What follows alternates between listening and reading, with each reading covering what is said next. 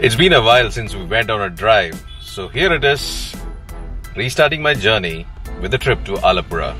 And you're going to join me on this drive where I'm going to explain the paths, the time taken, the distance and the experiences that you can expect on this journey towards Alappuzha, also known as Alappi.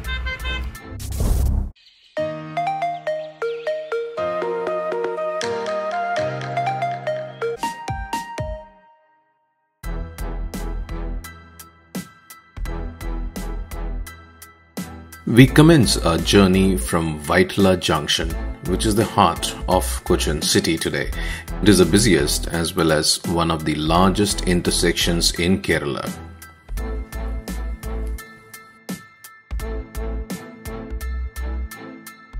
We move on to Maradu. Maradu is an upcoming area on the outskirts of the city of Cochin, but famous for the hotels. Primarily two landmarks which feature in Maradu is the Crown Plaza and the Le Méridien.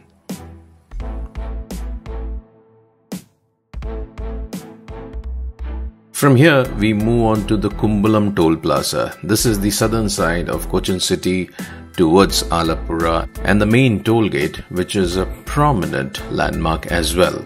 As soon as you cross the Kumbalam toll gate, you come across a picturesque location, which is a huge water body, and the beautiful backwaters of Kochi will mesmerize you.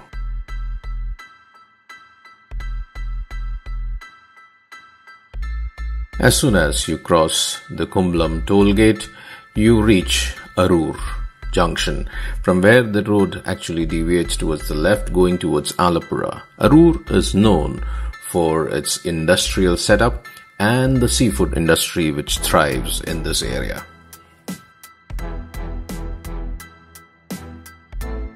From Aroor you move into Kalavoor, which is famous for its Narasimha Swami temple, which is dedicated to the fourth incarnation of Lord Vishnu, the Narasimha. The temple has two main deities, Lord Narasimha and Lord Sudarshana, which is rare among the temples of Kerala.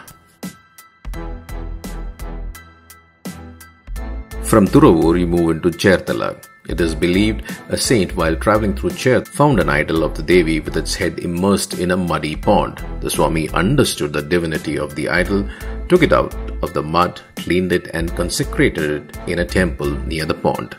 Thus, the place is believed to have gotten its name as Cher, meaning mud, and Thala, meaning head, in Malayalam. The deity of the temple has the name Cherthala Karthayani. This is also the point from where we take a deviation towards Kumarakom. From Cherthala, you move into Kalavoor, which is the home to several large and small-scale industries that extend from pharmaceuticals to coir products.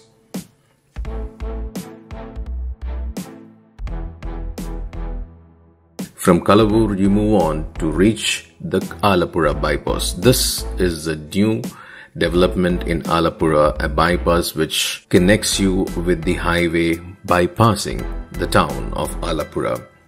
And it's a beauty to watch because this actually gives you a beautiful view of the sea as you travel alongside the beach on this beautiful stretch. But we are missing that, and this is the way we proceed towards the town.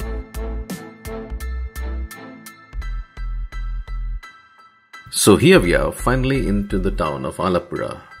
We are passing through the beautiful canal, and nearby is the main bus stand, which is the central point of Alappuzha town. So it has taken about 1 hour 15 minutes for us to get to Alappuzha town center from Vytilla, which is a distance of 56 kilometers. To be more precise and to be more clear, if you are coming in from the city, you need to add another 10 to 15 kilometers or about half an hour to 45 minutes, depending on from where you are actually starting your journey. So this is from Vytilla to Alappuzha. So beautiful drive comes to an end, and here I am at Alappi. Give me a thumbs up, do like, share, comment, and don't forget to subscribe by hitting the bell icon. And stay connected. This is Shailesh, signing off until the next one.